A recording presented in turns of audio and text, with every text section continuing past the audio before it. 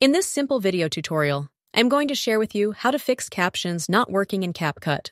Captions may not work or generate in CapCut due to issues like poor or missing audio, heavy background noise, or unsupported languages or accents that hinder speech recognition. Make sure you also have a stable internet connection. It might also be the reason as to why your CapCut isn't auto-captioning. Connectivity issues can disrupt the process. If it's not about that, then sometimes it's app glitches or outdated versions of CapCut. Head to your App Store or Play Store for Android to see if your CapCut is up to date. If not, please update. For the glitches, if it's not on their side, simply head to your phone settings and select General. You want to head to iPhone Storage. Search for the CapCut application. You will then tap on Offload App, and then confirm by offload.